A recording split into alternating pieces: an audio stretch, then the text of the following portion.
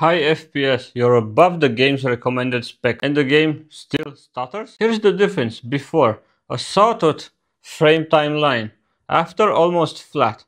I'll show you how to get the flat line in 5 steps. Why this matters. Big FPS numbers are great, but inconsistent frame time causes microstutters.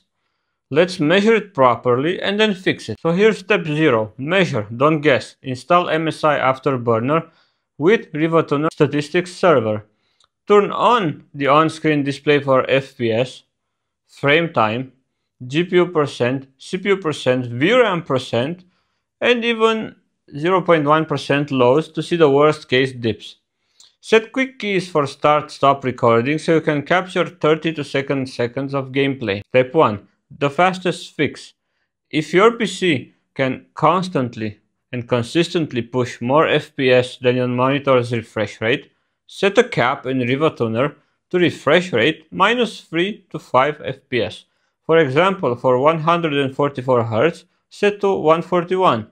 100, set it to 97-95. With G-Sync or Freesync, keep V-Sync on in the driver and off in the game. Without VRR, use V-Sync on in-game and cap at refresh. This cap should flatten the frame time. You might lose a few FPS, but the game should feel much smoother. Are you CPU bound? Fix the choke point. If one or two CPU threads sits at 100% while the GPU hovers under 80%, you're CPU bound. Keep the FPS cap, then lower crowd density, draw distance, shadows, and close background apps and overlays. That frees up CPU time and smooths the graph. VRAM pressure and texture streaming. If VRAM runs at 95 to 100%, you'll see hitching. Lower textures, ray tracing, and resolution scale. And try to make sure that the game runs on a fast SSD and keep at least 20% free space on the drive. Shaders and driver sanity. After updates, microstutter can appear while shaders recompile. Let the game finish that process. Just play around a little and see if the stutter continues. If a new driver made things worse, do a clean install or a rollback. Also, test Windows hardware accelerated GPU scheduling on versus off. Obviously, keep whichever gives a flatter frame time line. What about if you can't reach your refresh rate in FPS? A 60 Hz monitor, for example, but you only float around 50 to 55 FPS? Cap 3 to 5 FPS below your stable average. For example, 52 or 50 FPS. And reduce a couple of heavy settings.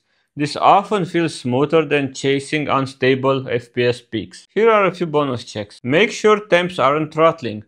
Page file is system managed. RAM XMP Expo is enabled and stable. And the game is not on a nearly full drive. Some titles also stream data heavily. If they support direct storage, that helps. If VRAM is under 90%, CPU isn't pegged, the cap is set and the frame time is still spiky, it's likely a bad port or a bug. Check recent reviews and patch notes for your game. So let's recap. Cap correctly, VRR plus right VSync, lower CPU heavy settings, keep VRAM under pressure with smarter texture and RT settings, run on a fast SSD when possible, and verify shaders and driver. If this helped, like and subscribe to TechieShow for fast and practical PC fixes. And drop your game plus resolution and GPU, VRAM and Hertz in the comments. I'll suggest your ideal FPS cap.